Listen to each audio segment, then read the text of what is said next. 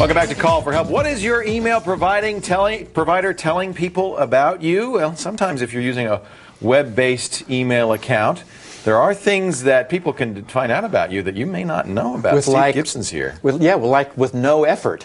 I had a dialogue with a young kid who was involved in some online dispute. I think it started in some online gaming. Some flame war. And someone said, oh, take this to email. Right. So he started annoying a hacker who and he was using Yahoo, as it turned out. His email was Yahoo, and this attacker, without him telling the attacker anything, learned his IP address and blew him off the internet. Okay. You know, just launched a denial of service attack. Right.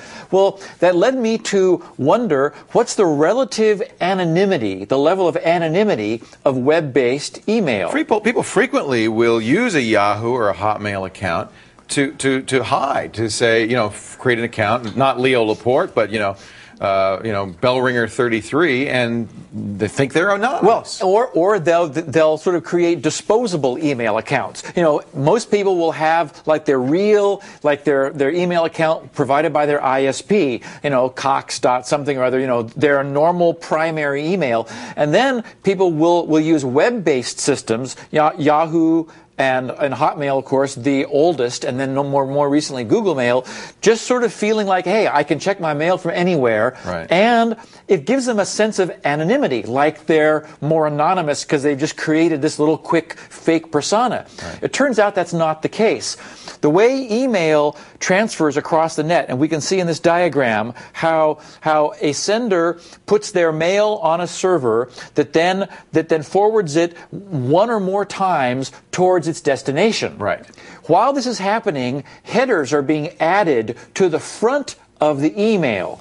Well, it turns out that Yahoo and Hotmail actually put your email address right in. You mean your IP address? I'm sorry, your IP address right in the mail there, and I highlighted it in yellow. These are the email headers from email generated by Yahoo, and right there it says received from and that IP address. So even if my Yahoo mail address is bellringer33@yahoo.com, the person receiving that mail knows it's me because it's my one and only internet address. Well, and if someone wanted to attack you, they've got your temporary online identity, which is your IP address. Right. And similarly, here are the headers for Hotmail. So Yahoo and Hotmail both do this. Yes, and Hotmail says X originating IP, and there's the IP that originated the mail. So even though you're using a browser, when you connect to Hotmail servers, they know who you are. It has your IP at the time. Now, we should mention that if you're on dial-up, your IP changes regularly, and if you're on AOL, same thing.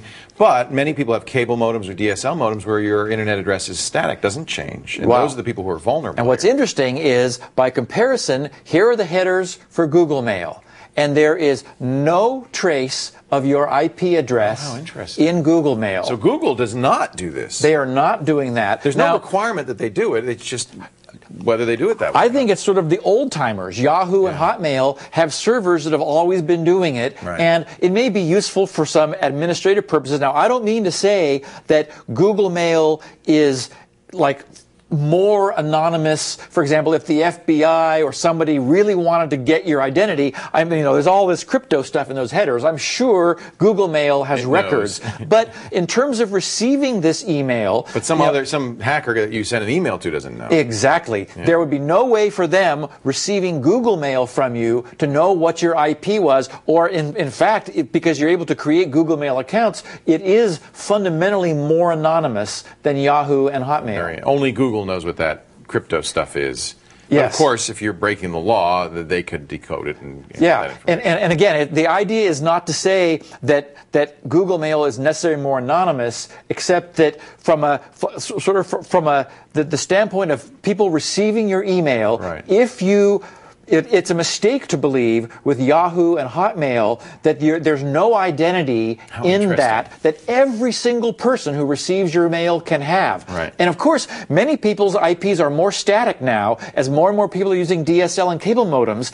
If you were like trying to play a game with someone, pretending to be different people, like create multiple Yahoo accounts or Hotmail accounts, your same IP address would be in all of them, but not in Google Mail. Now, I suppose if you wanted to test other mail systems, you could send yourself an email message and see if it in any way in the headers. I sent myself that Google Mail. That's how you found from out. from my Gmail account. It would have that in the headers, and you could see your own internet address in there. So it's easy to perform the test yourself. Yeah, very interesting.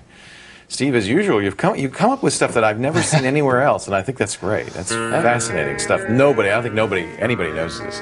But now you do, right? Aren't you glad you watched? Steve Gibson is the head of Gibson Research Corporation, grc.com. If you were home to SpinRite, the world's best disk maintenance and recovery utility. If you want to read more about how webmail services protect you or don't